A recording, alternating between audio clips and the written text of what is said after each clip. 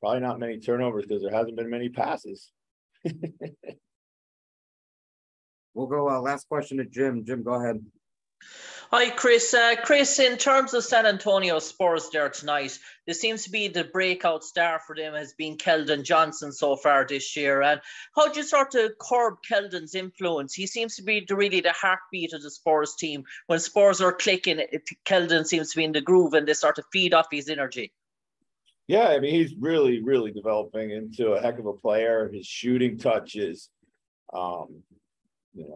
is outstanding. He doesn't need a lot of space to get it off. He got a nice high release. He's strong. He's a very efficient player. There's not a lot of wasted dribble or wasted effort. He's turning corners. He puts his body on you.